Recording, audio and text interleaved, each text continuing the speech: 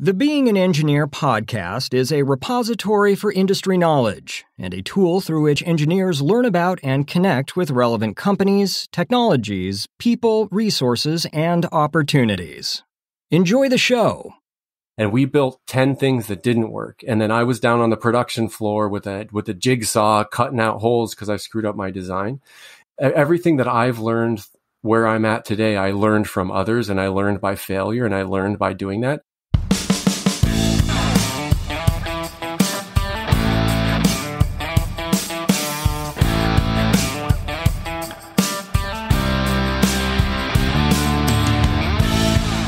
Hello and welcome to another edition of the Being an Engineer podcast. Our guest today is Ian McEachern, who for over 15 years has been helping cutting-edge companies design highly complex products, including artificial hearts, blood pumps, and Class 3 medical devices.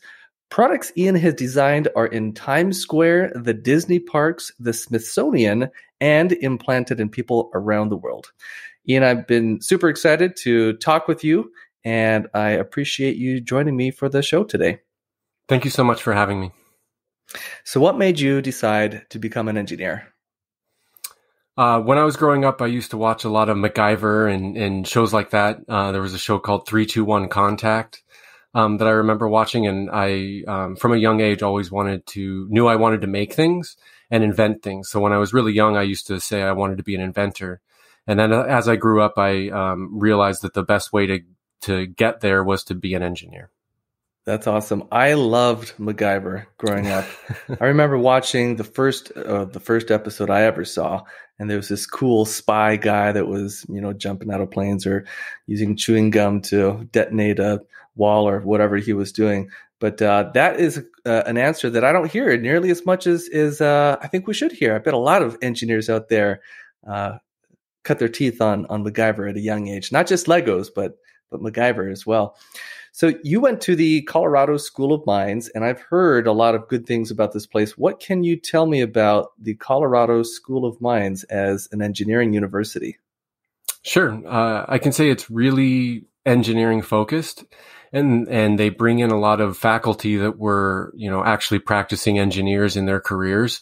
And not necessarily your typical PhD, but folks have been out in industry for quite a few years, and then they bring them back as adjunct faculty to teach. And there were a lot of things in my education that I only realized years later in my profession. That's oh, that's why they taught me that. That's why they were so adamant about that kind of thing. And so I think it's a very pragmatic education, but also very difficult. There's a lot of coursework and a lot of credits you need to graduate. And so I usually say that it makes it, or the rigor of the program and everything makes it so you just really have to want to be an engineer to graduate. And so I think that kind of self-selects folks that if you end up graduating from there, it means you really wanted it. All of the classes are weeder classes. Exactly. Can you think of any specific examples? You mentioned that years later, you might have had an epiphany or a realization. That's why they taught me this thing, or that's why they wanted me to understand this thing. Can you think of any specific examples of those? Absolutely. Yeah. There was a robotics class that I took, and in the robotics class, we did a whole bunch of different things, but one of the interesting things was they had a large industrial robot arm with a welding head on it, like a MIG welder. And there was a lot of questions and a lot of coursework around making that thing work in the kinematics specifically. And at the time, we were doing all this matrix math to figure out where the end effector of this 7-axis robot arm is as in relation to each axis or each joint location and angle and all that. And at the time, it just seemed like, why would I ever want to do this? And then in my career, as I got into robotics and automation, I use it all the time, and it's one of the fundamental things that's a part of your control loop, even if you're servoing over around position, and then you want to make full use of your entire robotic axes of motion. And so it ends up being a fundamental thing that's really, really helpful to understand why it works and how it works. That's a wonderful example. And that might be an answer to one of the answers to the next question I'm going to ask you, which is, having professors at your university who were themselves practicing engineers, how do you think that influenced the curriculum? Quite a bit. And a lot of we even had a program called Epics, which was structured almost like the bid cycle you have in a lot of engineering service companies, where somebody would come to the program a lot of times outside of the university and say that I have a problem I would like a student group to solve. And this was actually a requirement of graduating, right? It was a class we had to take. And then you would have a small interdisciplinary group of students, mechanical, electrical, and a lot of times software and some other folks. And you would work together to create what is essentially a bid and a program to figure out how to solve that engineering problem. You would work with the client to get them bought into it and then build a program, build a schedule around that and go do that work and then create a proof of concept prototype at the end that you then deliver to the client or the customer. And it's interesting that a lot of the projects ran the gamut because the School of Mines it's not just mechanical and electrical engineering. It goes across the board to geophysics, mining, petroleum engineering. And so there were projects that were really interesting. And one of the projects I ended up doing was with the Coors Brewery nearby, where they had a certain amount of alcohol through their brewing process that just disappeared. And they didn't know where it went. And so we worked with them very closely, toured the entire plant, and went into the brewery and put in actual sensors along key points in the brewing process that we thought might give us some more information, analyzed all that data, and then provided them an answer at the end of the semester.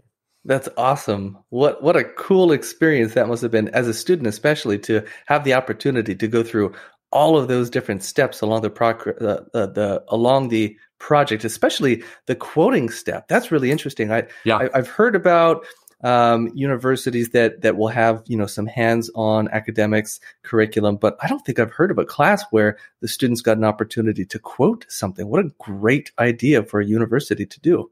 And it really introduces you to the business of doing engineering, right? Right. Yeah. Yeah. Because we can't just build things all day just for fun. There has to be some revenue attached at the end of it. Yeah. Unfortunately, I wish we could keep going. Yeah. Right. Yeah. Unless you're the hacksmith who just gets to do cool things all the time without worrying about budget. Yeah. Yeah. And he does. Yeah. All right. Well, you've designed things that are in Times Square, the Disney parks, and the Smithsonian. Can you tell us what are some of those items and how did you get the opportunity to design for these world-recognized organizations? Sure. So I'll start with the first one on your list, Times Square. I was working for a audio video design and build company based out of Colorado, and basically they work for like AV installers and home theater installers and people that put big home theaters on yachts and in conference rooms. And they got their start actually. The founder of the company was working as a contractor for the U.S. government at NORAD in Colorado Springs, Cheyenne Mountain. And they have a big situation room. And it's a lot like in that movie War Games, where there's a big projector on the wall and it shows like the nuclear missiles coming from Russia to attack the US. And they had this was back quite a few years ago, where they had very specific projectors, and the projectors were really expensive, hanging from the ceiling. And they had a requirement that they needed to be able to change the bulbs in the projector in less time than it took a nuclear missile to launch from Russia and come to the US. And so the owner of the company came up with this projector lift that lowered the projector down from the ceiling. And now these are common products that you can buy on like Monoprice and things like cool. that. But he invented that and then parlayed it into a whole company that built products like that, like AV accessories and things like that. And so anyway, they did a lot of work with things like the Disney parks, and then also Samusa, which is a company in Times Square. And what's interesting about this business is they call it the street furniture business. So if you walk around to any kind of a newsstand or a phone booth or a newspaper receptacle, there's ads on them, right? And those companies provide things like bus stops. Those companies provide all of that for free to the city in exchange for the ad revenue. And so companies go in and they just give the city all new bus stops, 250 bus stops, and then they just collect the ad revenue from that. Well, in New York City, we have those newsstands, right, where the newsies sell their newspapers and packs of gum and stuff in Times Square. And so they have a big poster on the back that's typically like movie posters, and they have people go out and change out these posters every week. And this company was making so much from the ad revenue, and this was, again, quite a few years ago when LCD TVs just came out, that they wanted to replace the entire posters on these things with giant video wall LCD displays. And the challenge even today is that outdoors LCD displays are really not very bright, because through the LCD process, you're only actually letting through about 20% of the light you produce initially. And so even at the time, the best TVs you could get really weren't able to be seen in direct daylight. And then also you have a cooling problem where you have to cool the whole system. And so we basically took brand new 65-inch LCD panels and took out the LCD panel and a couple of the filters behind it and threw away everything else. So at the time they had those CCFL backlights before LED backlights, and we just threw all that in the trash, and we built our own LED backlight. And it was a 3/4 of an inch solid aluminum plate behind the TV with 2,000 Golden Dragon 2 LEDs that are 3 watts each. And it took so much power that we just rectified 220 and directly drove the LEDs in series from 220 direct from the AC line. We just rectified it.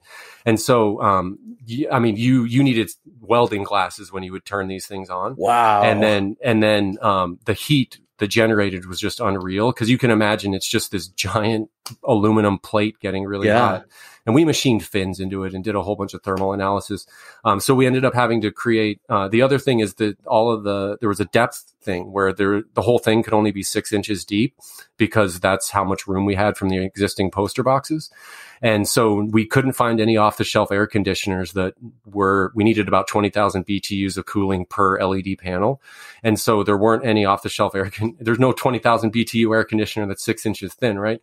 And so we ended up designing and building all these air conditioner modules ourselves, and they were all modular, so you could slide in 5,000 BTU air conditioner modules and swap them out as they needed to be replaced. And the limiting factor was the compressor. So in any air conditioner system, you have a compressor, right? And they typically have like a triangle feet on the bottom. And we had to cut off the bottom feet because that was too wide, but the compressor itself was about 5 3/4 inch diameter. And that was the limiting factor. So we basically just bought the biggest compressor we could fit and then designed air conditioners around that. And so they installed those in at least half a dozen of the really high income producing newsstands in New York City when I was there, and it was a pretty cool project to be involved with. That's incredible. Well, okay, listening to you talk, you are a true engineer. I mean, the quintessential engineer. This is what the School of Mines produces. I will never, ever be the caliber of engineer that you are. I can already tell by talking with you for like 5 minutes, which is fine. That's not what I'm trying to be. But you are, I can already tell, just an incredible engineer. When you work, you're welcome. You're very welcome. I'm very, what's the word I'm looking for? Just impressed with your depth of knowledge. The fact that you were able to spew out all those terms seamlessly without any pause just tells me how ingrained engineering fundamentals are in your brain, which is very, very impressive. When you work on projects with others, do you find that you might have to, you're probably a very humble person, and this might be hard for you to answer, but do you find that it gets frustrating if you have to work with teams who maybe aren't quite as fast as you when it comes to engineering and development, and how do you deal with those situations? It's a great question, because it is a dynamic, because oftentimes passion can be conflated or confused for what you're talking about. The reason that I, am able to talk about these things is because I lived it and I failed, and we built 10 things that didn't work. And then I was down on the production floor with a jigsaw cutting out holes because I screwed up my design. And so really, I think that it just comes with experience, I suppose. And I fully recognize that. Like there are, everything that I've learned where I'm at today, I learned from others, and I learned by failure, and I learned by doing that. And I really try to stay focused on the process. And so I don't, it doesn't really come up much, because I recognize that others have to go through that process as well. And we all have to go through that process. And the design process itself is filled with failure, right? And in the beginning of the design process, you might come up with 6 ideas and 5 of them are terrible. And that's part of the process and part of accepting it. What I try to do typically when I interact with others, especially in that kind of situation where, maybe they're a little less experienced or maybe a little bit insecure about the situation, you can kind of tell. I try to just empower them and make sure that they feel comfortable and ready for failure, right? And really say, hey, we're next week, we're going to try this thing and it might break and it's okay. Like the most important thing is we tried our hardest and we brought our A game to it. And if we did that, then failure is perfectly fine because that's how we get there. And so that's very much my attitude. And I really try to convey that to others when I work with them. That's awesome. Do you enjoy mentoring other engineers? Absolutely. For me, one of my good buddies put it best. He and I worked together at a robotics company, and we would build these big robotic systems that needed to be ultra precise. And we had these laser interferometers that even if you breathed on it, it would fail your test, right? Because it's so accurate. And, or even, the train would come by every day at 1 and you had to stop testing because the train's coming by half a mile away. And so anyway, we would have these, you'd sit in a room and you'd start the test and you couldn't leave the room because that would ruin the test. And so you're sitting there all day and you're adjusting things and you're getting it just right, doing all your system integration. And then finally, after a whole bunch of work, maybe a week worth of work, it just pops up on the screen, pass. And then my buddy's like, you just stand up and you cheer and you look around and nobody cares.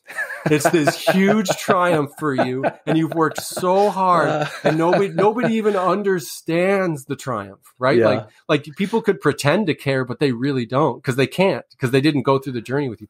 And so for me, that's the best part, is sharing that journey. And so getting to that point and putting your arms up and then looking around and there's other people with their arms in the air. There's nothing better than that. Oh, what a great feeling. Yeah. Yeah.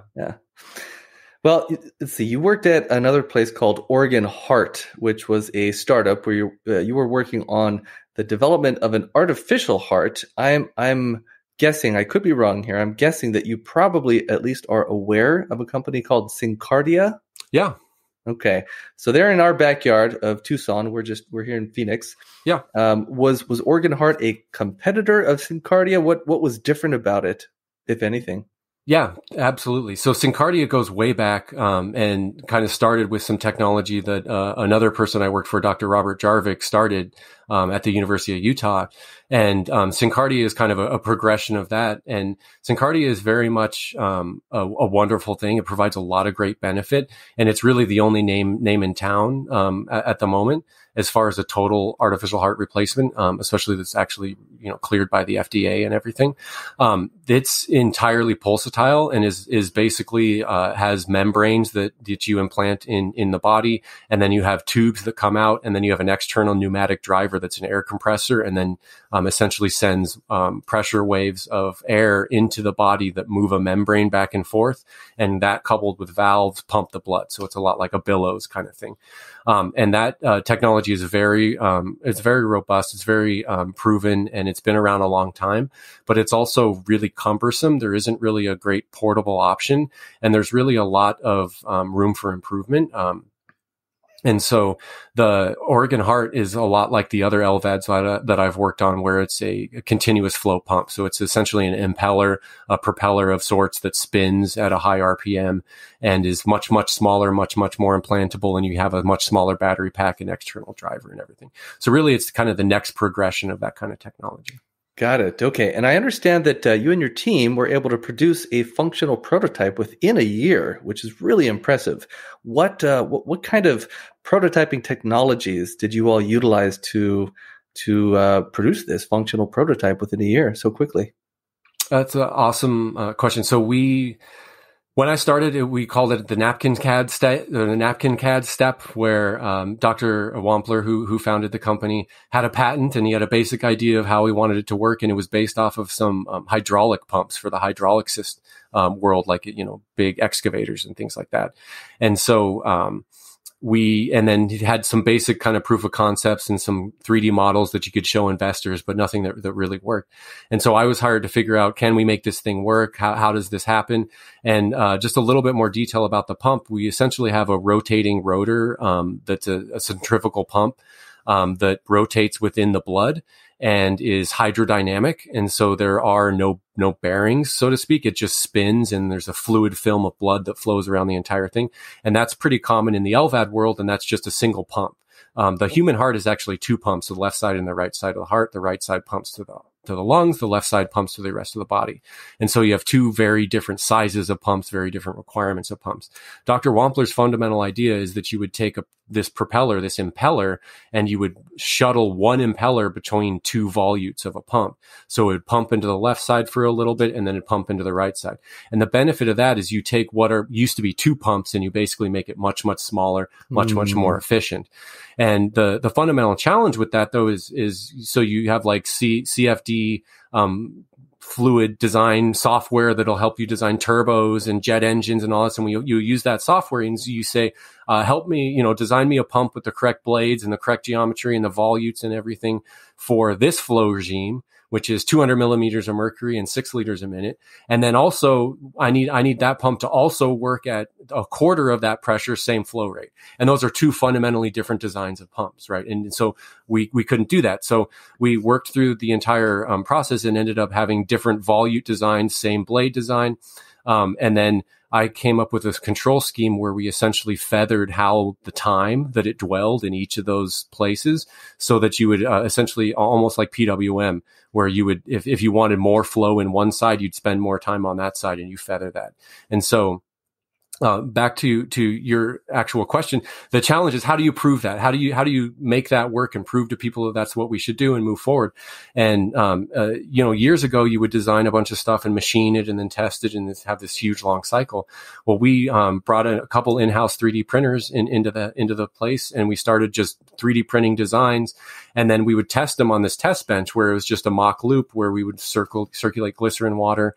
And when we first hooked it up, I affectionately called it the octopus, and there was just tubes everywhere, and they're all just moving it around like crazy. It was like out of a Hollywood movie, because our test setup had so much variability and so much compliance, where we would never be able to truly actually measure our product very well. So I took that weekend and I'm not even kidding, over about 3 days, I designed an entire automated test setup. So it was basically like a dynamometer for the pump. Okay. So we would have the artificial heart, and we'd put it on our dyno, and it had pinch valves and automated valves and flow testing and also pressure sensors, and it was hooked up to LabVIEW. And so you would just put on the pump, and you push go, and then 6 hours later you come back and you have your flow curve, which is called an HQ curve, and that gives us that answer. And so what that is that's infrastructure. That's design infrastructure. So rather than pay somebody all day to do those tests, now we freed up that person.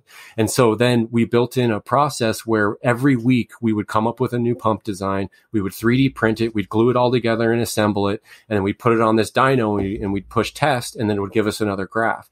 And then we would add that to a database in MATLAB that would stack up all these graphs over time. And so we could pull out the comparison and the delta between each of these different designs and put it up on a projector and just actually look and say, let's see design 36 versus 965. And you put them all up there, and you could almost chart the path of where you want to go. Like, you knew where you were at, and you knew where you'd wanted to go, and you just kept going in the direction that led you there. And I think the real innovation there is hacking the process by which you do that. Like, put infrastructure in place for you to be able to do the design and development faster. And traditionally, there's also, they do a lot of CFD work, like computational fluid dynamic simulations with this kind of stuff. And the selling point of all that is it's faster and easier and cheaper. And what's so funny is we were working with one of the preeminent CFD experts in the world for blood pumps, and he had about a 1 to 2 week cycle where we would send him a design, and then he'd fire up his supercomputers and they'd do their thing, and then a week later we'd get an answer, and we could do it faster. And so now it's real data in the real world, and we're doing it faster and cheaper, right? And that there were quite a few innovations that allowed that to happen. 3D printing getting really good, and then a lot of the other kind of tricks that we do with 3D printing, right? And kind of making things and casting things and just kind of little, production hacks to make parts ourselves. And if you put all that together and are able to iterate on your design that much quicker, it changes the whole world. Really. That is amazing. That is so impressive. Well, I'm going to take a very quick short break here and share with the listeners that teampipeline.us is where you can learn more about how we develop or help medical device and other product engineering or manufacturing teams develop turnkey equipment, custom fixtures, and automated machines to characterize, inspect, assemble, manufacture, and perform verification testing on your devices. Now, I'm listening to you, Ian, talk about this test fixture that you developed over the weekend, and I'm thinking to myself, okay, mental note, do not introduce Ian to any of our customers because he will run us out of business all by himself. How are you able to be so productive? I mean, putting together a test rig like that over the weekend, first of all, most engineers, at no fault of their own, don't want to spend their weekend designing something like that. They want to go, hang out, spend time with friends, whatever. But you took this weekend and you took it upon yourself to develop this entire test rig over the weekend. What was your mindset like during that time? What made you think to yourself, I'm just going to knock this out? Yeah, maybe I could do it next week, but I'm going to take the weekend and I'm going to figure this out. And come Monday, Tuesday, I'm going to have something ready to go. I don't know if this reflects poorly on me or not, but it was because my boss was out of town and I knew he wouldn't want me to do it. So I just did it. And a lot of times it's easier to ask for forgiveness and say, look at this thing, it solves the problem, as opposed to say, let me do this for a week and I promise you it'll solve the problem. Those are very different conversations. And in this time, it was one of those times where it was time to kind of make it happen or not. So yeah, that's awesome. Huh? All right. Let's see. I'm curious to hear a little bit more about how you work now. So we were talking about when you were working for this company, Oregon Heart, but right now you have your own business. I guess you're freelance, or is it a business with, you have multiple employees and contractors, or is it just you? How are you working nowadays? Yeah, I have my own business called Nerdian, and basically in a lot of ways I'm a one-man band. Most of what I do and most of my business relationships are with other consulting firms and kind of groups of freelancers where typically they are very strong in the software side, and they'll have a product that has a real strong, heavy software component that also has some hardware component to it, and they need those two to talk and interface well. And that ends up being a lot of the work that I do are kind of those mechanical or hardware projects where you need pretty good experience and pretty good expertise, but you also don't need 50 drafters and engineers to do all the work, right? And so typically also pretty tight integration with software and systems and electrical systems and things like that. What do you consider your forte these days? Is it mostly mechanical design, or is it on the electrical end as well? Really, I'm at my core, I'm a old school mechanical engineer. Like there's nothing that makes me happier than a flyball governor or like a weird old mechanical mechanism.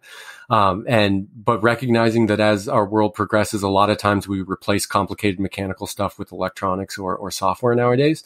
And so really, I think that's where my true kind of like little kid passion lies, is with nitty gritty mechanical design. But that being said, where I add the most value typically on a lot of these projects is that cross-disciplinary architecture kind of thinking phase, where you're really trying to figure out, okay, there's 6 different ways we can solve this problem. We can divvy it up these different ways. How much of it do we do in software? How much do we filter out in hardware? How much data do we keep? All these kinds of like architectural decisions. And then also early on with the medical device industry, especially, it's a highly regulated industry. There are a lot of standards, a lot of regulations you need to meet.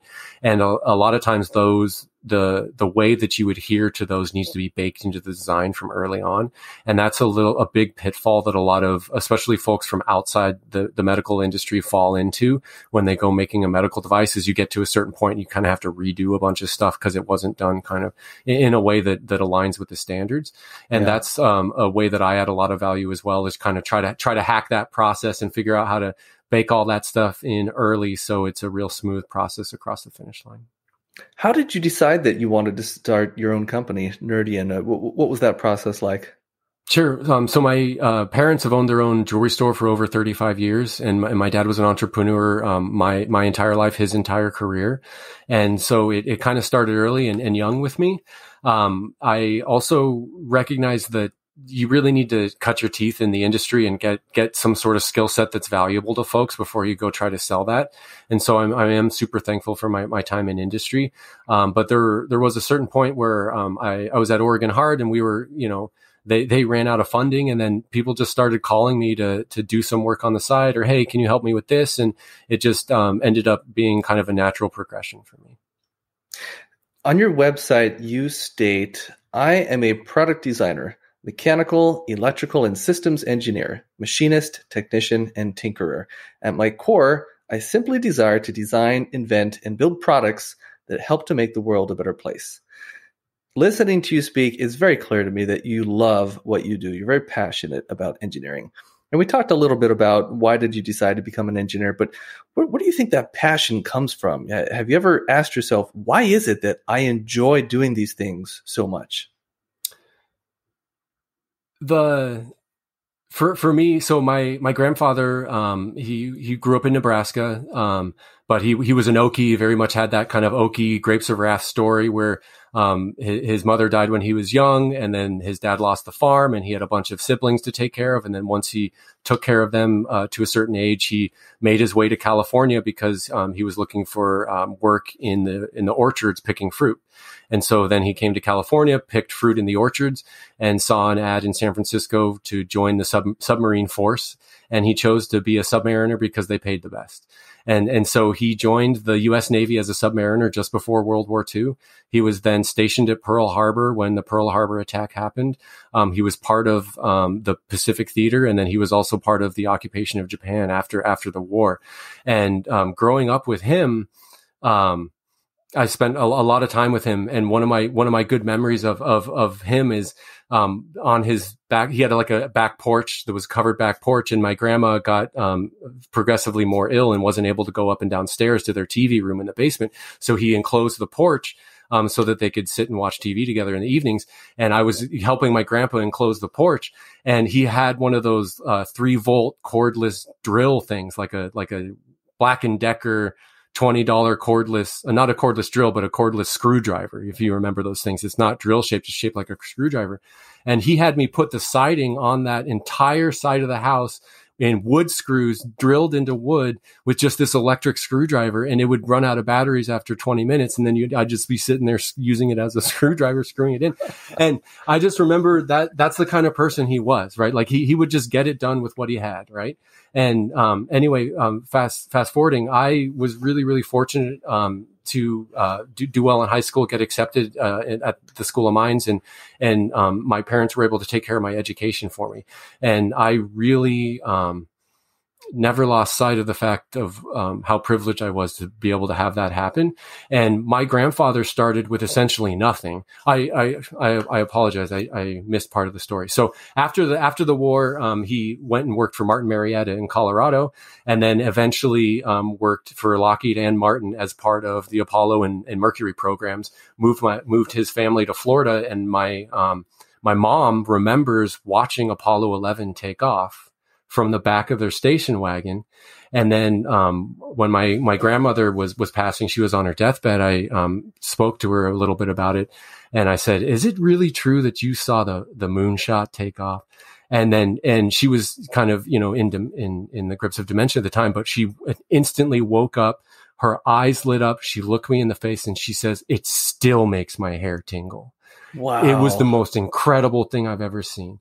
And so for my grandfather to go from seemingly really dire circumstances, both, as he was growing up, but then also in the war, I mean, he obviously saw a lot of pretty awful things and did not convey any of that to me, right? Like he anytime that anybody was negative in any way, especially to like the Japanese folks, he would instantly cut that off. And he learned the language. He shared with us how to eat with chopsticks. Like he was just very, very, and he could have gone a completely different direction with that, is what I'm going with. And then what I'm getting at in the end is he started with nothing, and he was able to move through the ranks and become an engineer at Martin Marietta, and then be part of the Apollo moonshot, which is the most amazing thing. And I still have an immense amount of pride that someone in my family was a part of that. Right. And, for me to be able to say that, I have all these kind of, the upbringing that I did, and then I had my college paid for me, and now I have an engineering degree when I'm the age that I am. If I didn't do anything meaningful with that, I just really, I don't feel, not that he's around anymore, but I don't feel like I could look him in the eye. Right. So I'm just, I hope that answers the question. That is an incredibly powerful story. What a wonderful man your grandfather was. Thank you for sharing that. I feel tingles just, listening to that story. That's really a very powerful story. One of the more interesting, almost sounds flippant, but one of the more interesting stories I've heard about where this engineering passion comes from an engineer. So thank you again for sharing such a personal story. Probably. Any advice for engineers who are interested in going off and doing freelancing on their own, kind of like you've done? Sure. I can kind of tell my story. So I knew I had people that wanted me to do work for them, and I didn't really know how to build a business or anything. So I, through a couple like local incubators, business incubators, like small business administration stuff, I found a lawyer and I bought an hour of his time. Like a business lawyer. And I said, wow, I want to start a business. What does this entail? What do I need to do? And then he gave me kind of a list of things that I needed to do. And then a recommendation for an accountant who's still my accountant to this day. And then I went and did those various things. I, am originally from Colorado. My family's still there, and it's much easier to incorporate a business in Colorado than California. So I ended up incorporating my business in Colorado. And to this day, I'm a foreign entity doing business in California as a Colorado business. In California, there's, maybe $1,000 in fees and some forms you have to fill out and things like that. In Colorado, it's like $30 in one form. Wow. And so it depends on the state you're in. But I would just recommend, finding a few experts that you trust and then buying a little bit of their time and then doing that. And then the other really interesting thing is there's a lot of great infrastructure in place now for small businesses. For my bookkeeping and kind of the heart of my business, I use a program called FreshBooks, which is really great for folks that sell their time. It's basically time tracking, invoicing, and a lot of the, kind of the accounting piece of it. I find it much better than things like QuickBooks for people that sell their time. And then, there are platforms like Gusto for your payroll and everything that make all of that a lot easier. And so a lot of the kind of scary stuff that used to be pretty tough. And I remember my dad stressing about sitting down with the checkbook and writing out all the payroll checks for the week or whatever. It's all done in a few clicks now if you find those right resources. What I would encourage folks to do is find those partners, find those business lawyers or accountants that really are geared towards small business. And then also make sure to find ones that are not afraid of kind of this new technology and the progressiveness of using things like Gusto or FreshBooks in that process. I was thinking the same thing, that there are so many tools nowadays that makes business so much easier, almost to the point that if I were to start a business 20 years ago with all these conveniences, I might not even want to do it. It would be just too much of a hassle, too much headache. Another question that came to mind as you were talking about FreshBooks and that being a great application for folks who sell hours.